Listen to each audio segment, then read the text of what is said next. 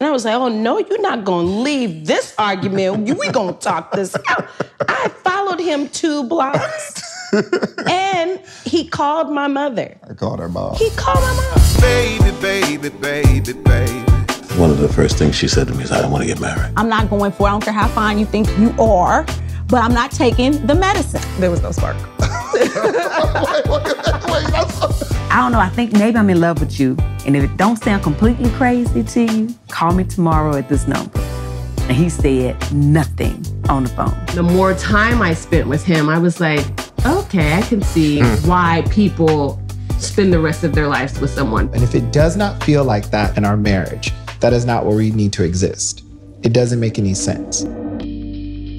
I said it too, through sickness and in health, but I did not imagine that that goes beyond her.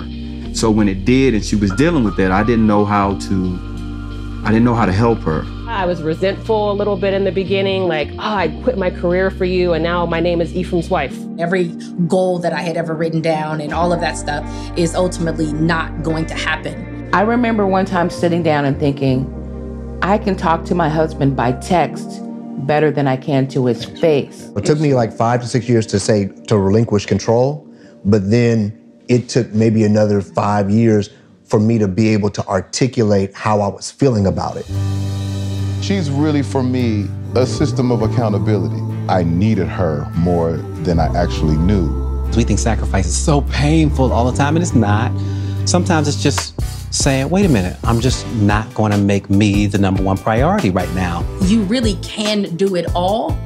It just doesn't have to look like everybody else. You just have to figure out what works best for us. I think all these lessons have toughened you up. I hope so.